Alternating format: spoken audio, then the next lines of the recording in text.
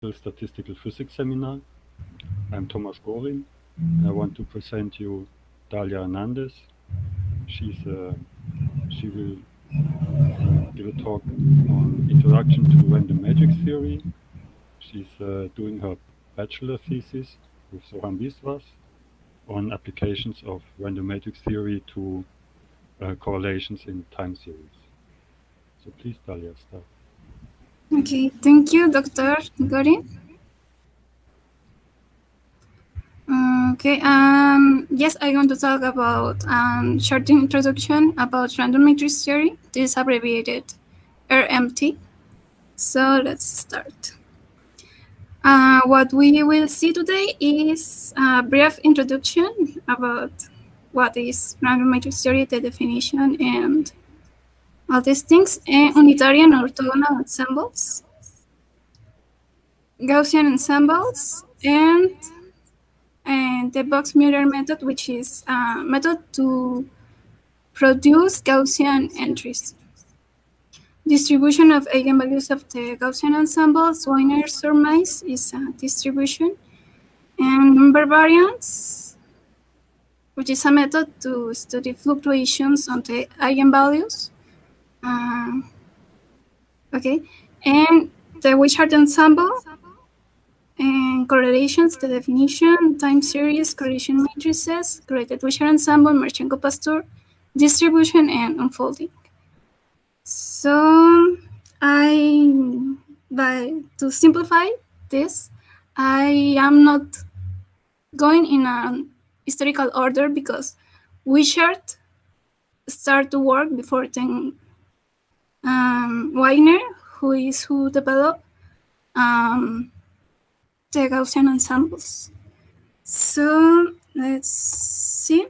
A random matrix is a matrix whose entries are described by a certain joint probability density.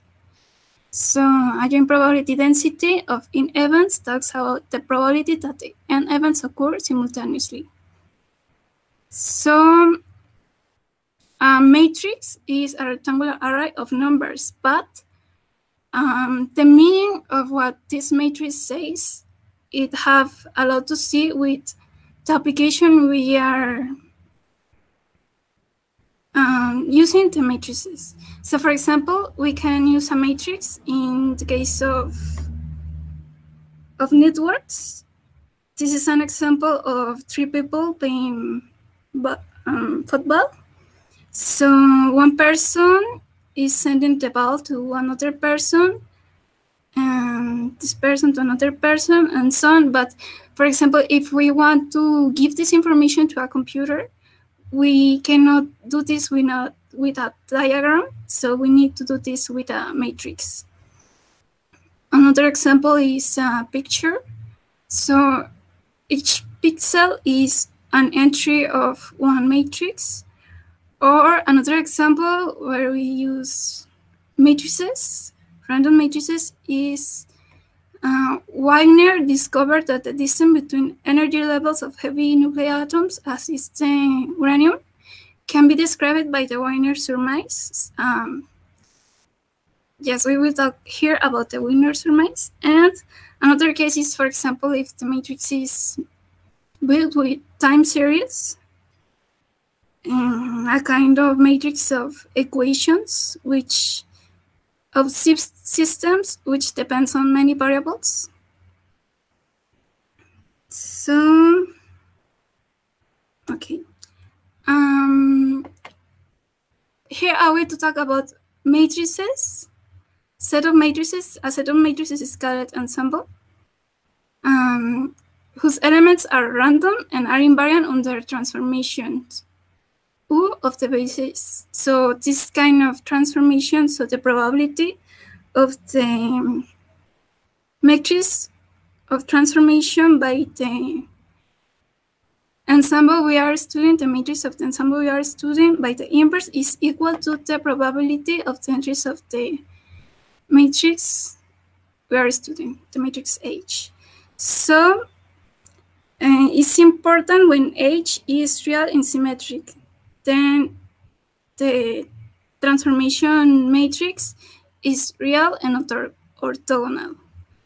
So an orthogonal matrix is a real square matrix whose columns and rows are perpendicular and have unit magnitude.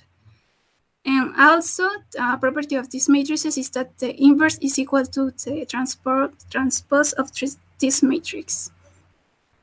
So another case is when the entries of H are complex and the matrix is Hermitian. Then we ask to the matrix of transformation U to be complex and unitary. So a matrix is unitary if its conjugate transpose is also its inverse. And an Hermitian matrix is when the complex conjugate transpose is equal to the same matrix. So this beta talks about the number of real entries which have 10 symbols. For example, a real symmetric matrix will have beta equal to one real number, and the complex Hermitian have beta equal to 2. So these beta numbers are used when we are searching the distribution of these. Another important case that is when H have the entries of H are quaternions, but I don't want to talk about this because these numbers are less usual. Then let's skip this. Now we need to talk about the Gaussian ensembles, kind of random matrices.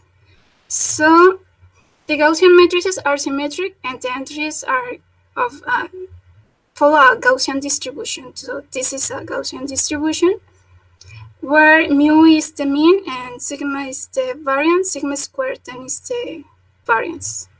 Sigma is the standard deviation and sigma squared is the variance.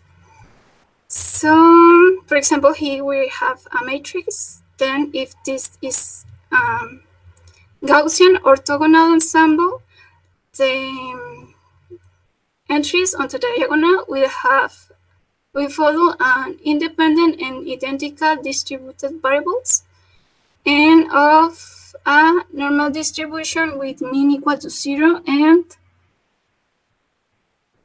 standard deviation equal to 1.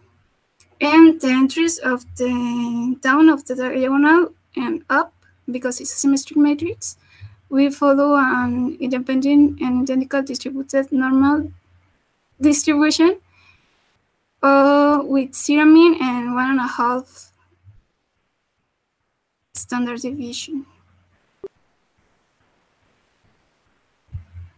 Okay, so what means independent and identically distributed?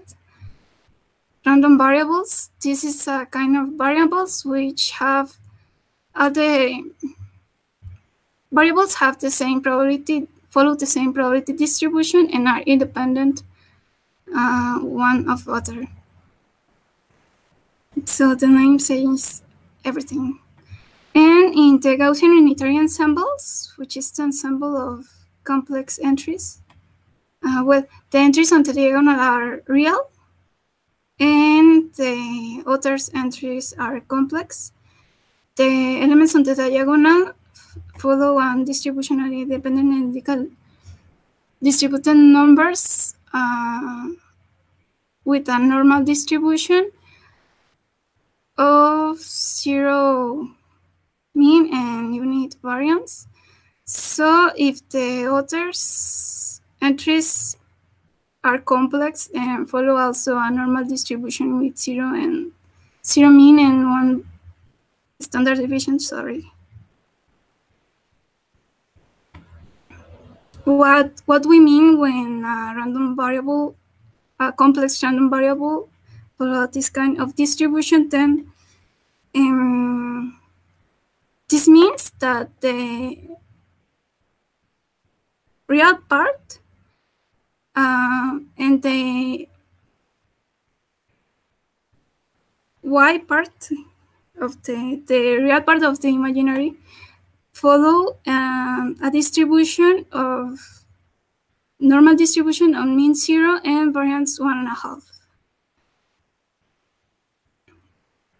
So next.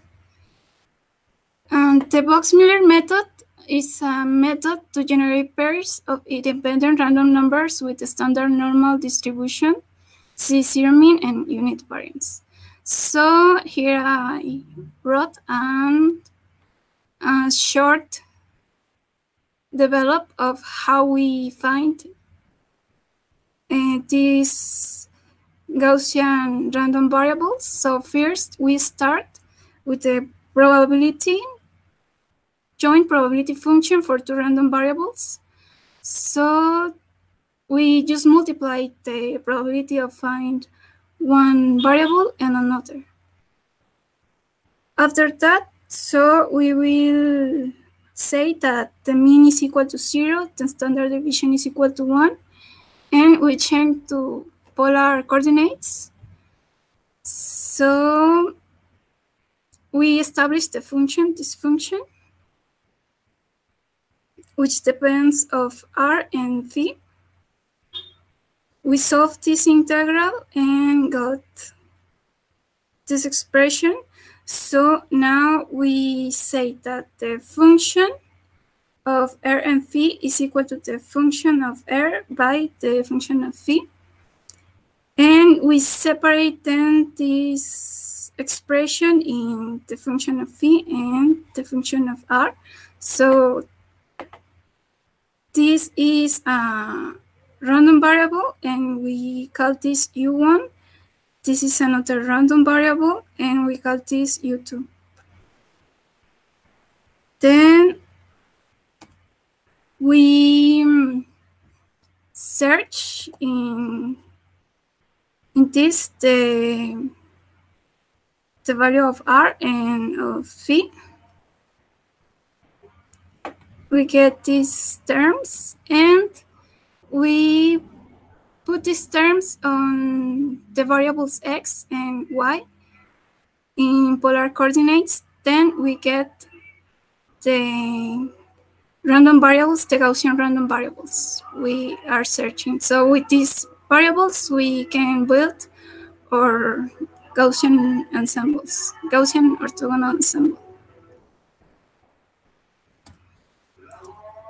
Now, of the random matrices, we study the eigenvalues because we can see certain properties in them. So after this, I will talk about some of them. And well, the joint probability density for the eigenvalues of the Wishart ensembles. Here is the orthogonal, the distribution of the orthogonal and of the unitary. And this is the function. Here, this is a constant of normalization. Beta is the beta which I said before, is beta equal to 1 to orthogonal and equal to 2 for unitary. And these are lambda means eigenvalue. Yeah, there is a question from the participants. Okay. Just a quick question. Why is not a semicircle in the unitary case? Okay. Should be. I mean, the orthogonal looks like a semicircle. That's okay, but the unitary, why? Right. I didn't think this. Okay. No problem. No problem. Okay. I am working mainly in Wishart ensembles, so just. Okay. No problem. No problem.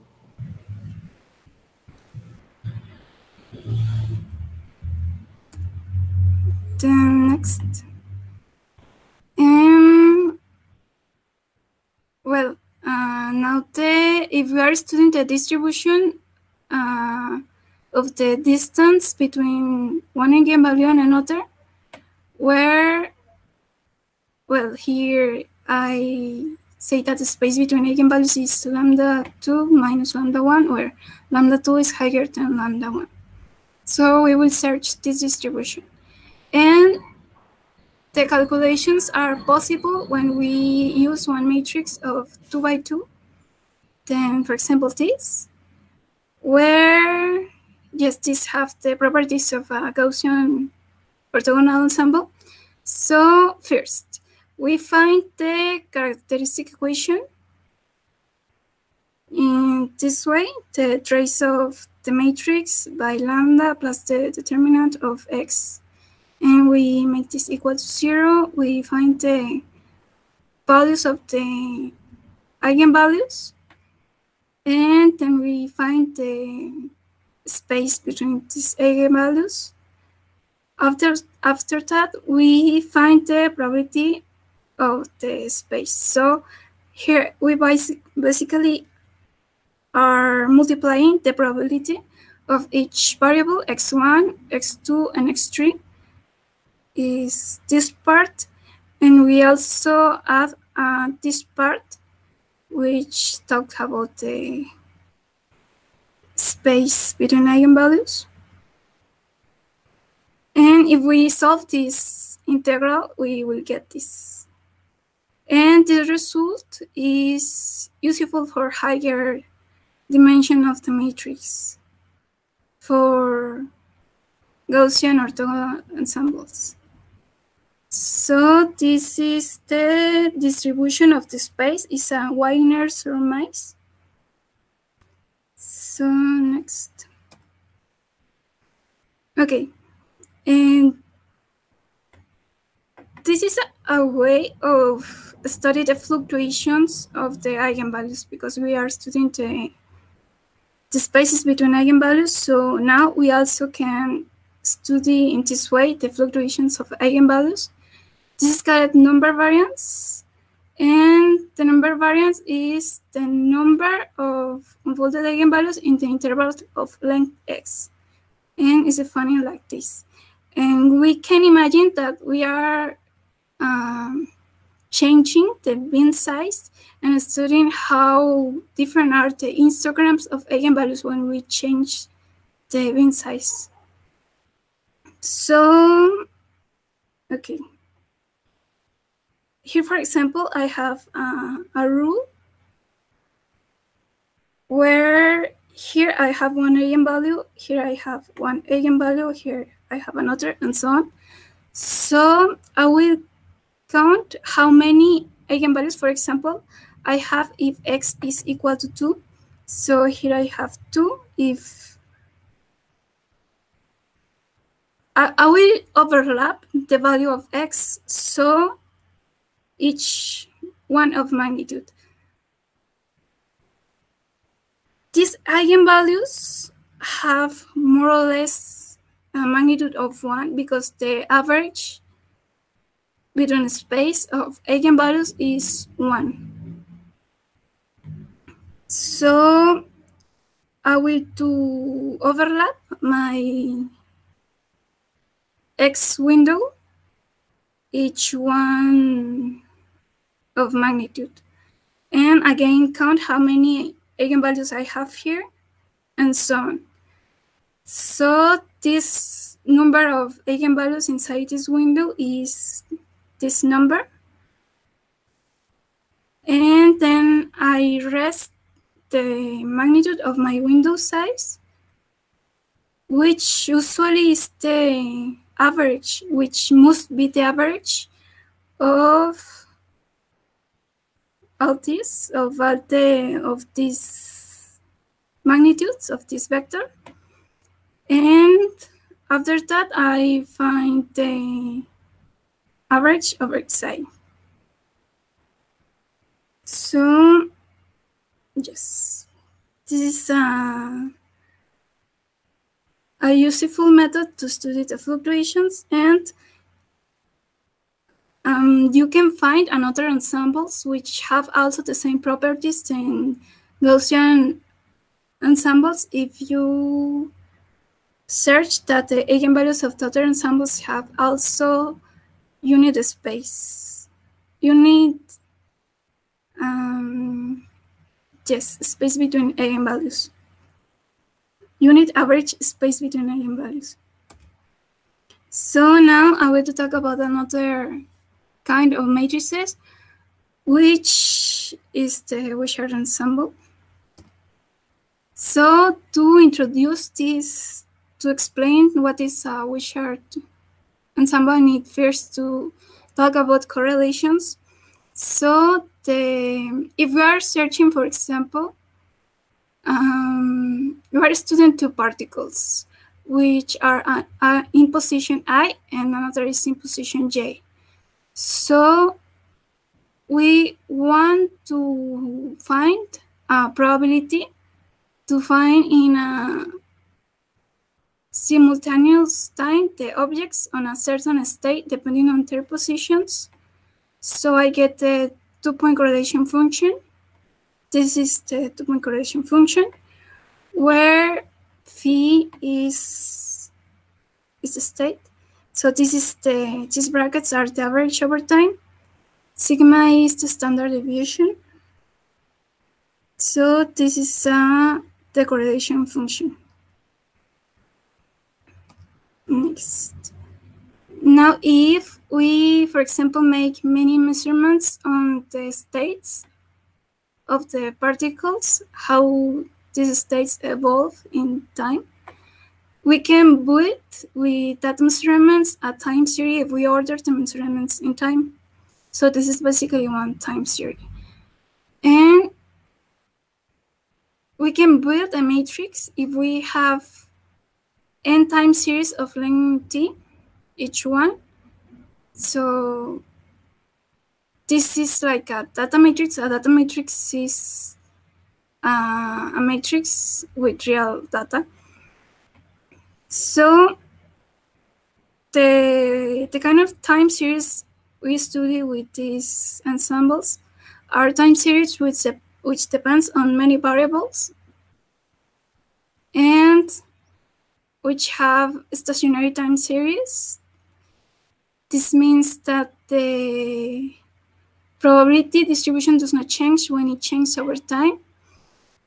And well, this is not always true.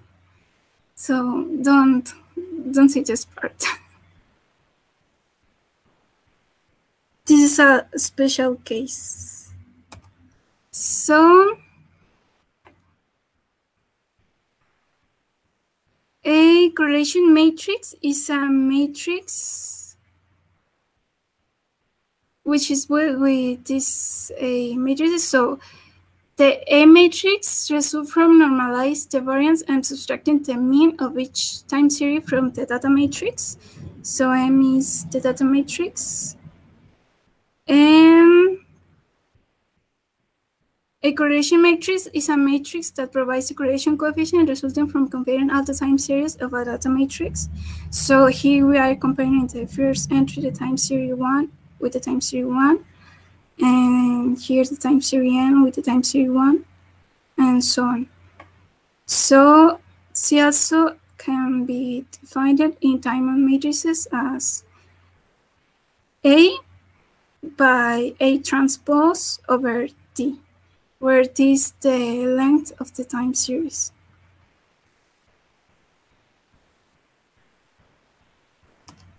So next. And the Wishart matrices are defined by this equation with elements of I as white noise. So a white noise process is a random process with zero mean, constant variance, and no correlations. So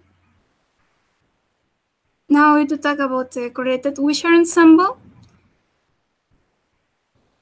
The correlated Wishart ensemble is made when we induce correlations to the Wishart ensemble, and any real correlation matrix can be written in terms of correlated Wishart ensemble because any real correlation matrix have correlations and noise. So if you want to study one system and maybe you can wish to induce correlations and see how your model seems like real data. So Wishart matrices are used usually to compare matrices of pure noise with matrices which are made of real data, and then subtract the noise of the real data. You don't try to search all the variables of the real-time series, then you say that this is noise, and you subtract this. And well, here C and N is a matrix with one on the diagonals and the other entries are constants. But this can be constants, but not all C's. Not all the same constants. Only the diagonal need to be one because it's the correlation between the same entries with the same time series, we can say.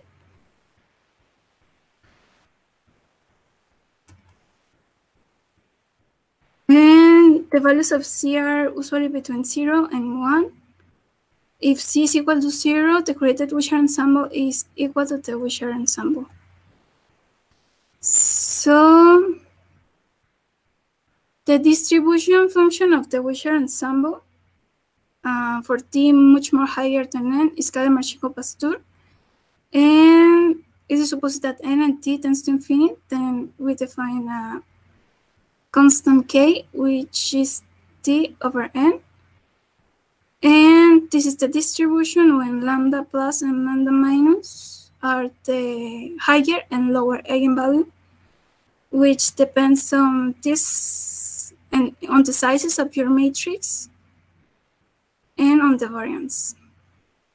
So this is an example of Wishart distribution. And well, if we want to study the fluctuations which we studied with the Gaussian orthogonal ensembles, we need to make that the Wishart ensemble have union mean level spacing, but also conserve the fluctuations of the eigenvalues. So for do that, I had a lot of troubles in my thesis. Then I want to show the thing which is commonly used, but and shown in internet, but it's not, doesn't work. So this is the method which doesn't work. So first, we build the cumulative distribution of the eigenvalues, where the probability distribution have frequency 1. So this is a step function. And then we obtain a polynomial fit of this cumulative distribution. And then we say that the step function of each eigenvalue over the polynomial fit of such eigenvalue by the original eigenvalue by a constant is equal to our unfolding eigenvalue. So the explanation of this is that, well, for example, I have this plot. Here we have the polynomial fit, here the step function. So we want to conserve the fluctuations. And a way we can imagine this is to conserve the angle between the step function and the polynomial fit. So we say that the y-axis alt over the x-axis alt is equal to the tangent of this angle, and this is equal to the y-axis nu over the x-axis nu. So these two we want to be equal because we want to conserve the angle. And we will say that our y-axis nu is equal to this conserved angle by one x-axis nu. So we can have the angles from this derivation, but we want to know which is this x nu. If we use the same, then just the eigenvalues, we will have the same answer 10 before. Then we need to select this x nu, and to do this, we go to the supposition that the average of the distance between eigenvalues is 1. Then if the average space of the eigenvalues, if we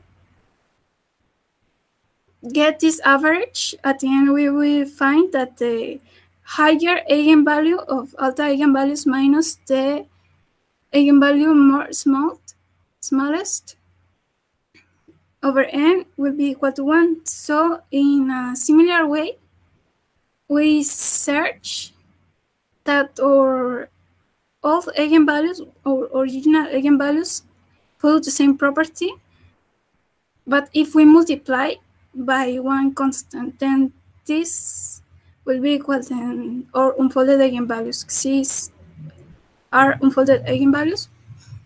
So from here we get this constant, and this will give us unit space eigenvalues in average and conserve the fluctuations. But when we do this division, we lose some information of the fluctuations, and the data is always below the universal form of the unfolded eigenvalues. So the last way in which I did this is just to again find the step function with the rank on the y-axis and the eigenvalues in the x-axis, obtain the polynomial fit, and evaluate such polynomial on the eigenvalues again, and then these are my unfolded eigenvalues. So this is everything what I prepared for this talk. I don't know if you have questions.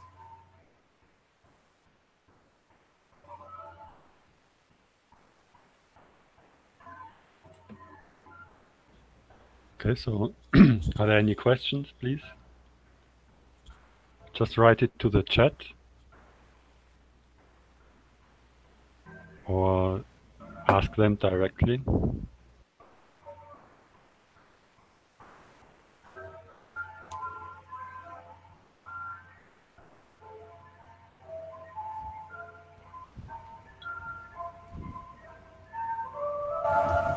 Okay.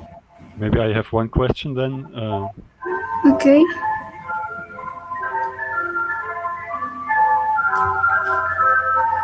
Can you just wait for the sound to go off? Okay. I can switch off my microphone. Okay, maybe. Well, then, anyway, sometimes you know that the level density, or you expect that it is a semicircle law. Did you try eventually to use, say, instead of the polynomial fit, just the semicircle to unfold the eigenvalues?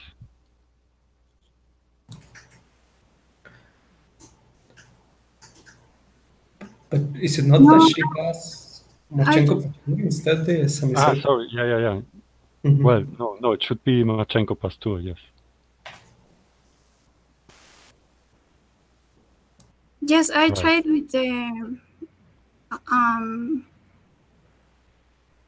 with the long time series.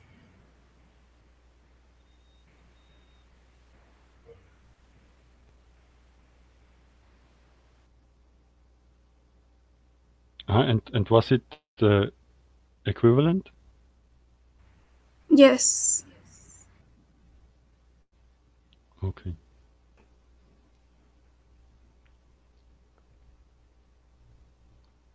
Just a comment. I do not know, Thomas was asking that if we have used the analytical formation of the unfolding or not, right? That was the question, or you are asking that if it is, we checked the long time series or not? No, the question was whether she used the analytically known level density for unfolding. Yeah. Mm-hmm.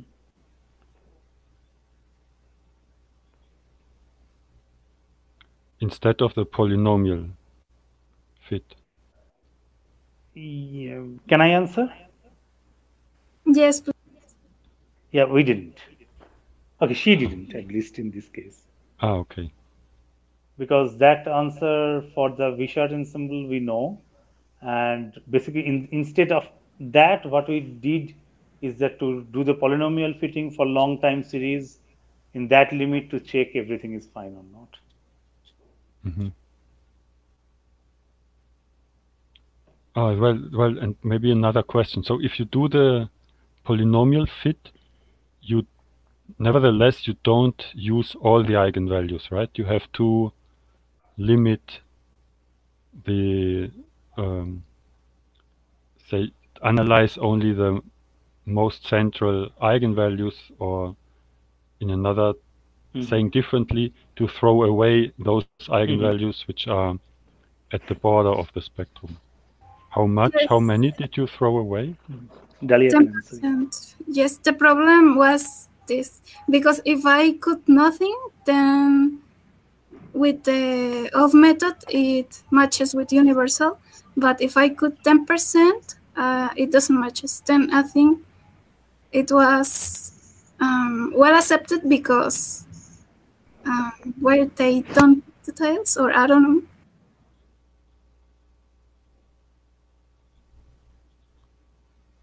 So how much you cut in both sides? That's what he's asking mostly. Before and after. 10% of the whole of the total of eigenvalues. Okay. In both sides 10 and 10, 20. Yes, before and after unfolds. Before and after. Yeah. So totally almost 40. Ah, okay. So you cut. So you throw away before and after the unfolding. Yes. Oh, I see. Okay. Yeah, thanks.